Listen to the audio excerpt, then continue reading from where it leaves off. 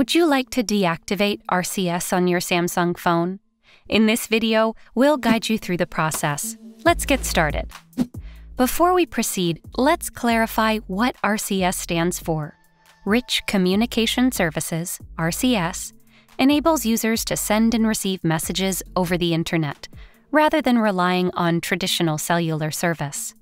Moreover, RCS offers additional features, such as the ability to send high-resolution media and read receipts. Now, if you wish to disable RCS on your Samsung smartphone, let's go through the steps. Begin by opening the Google Messages app on your phone. Tap on the profile icon located at the top right corner. Then select Messages Settings. Navigate to RCS Chats and toggle off the switch next to Turn off RCS Chats. Tap on Turn off again to confirm your decision. Voila!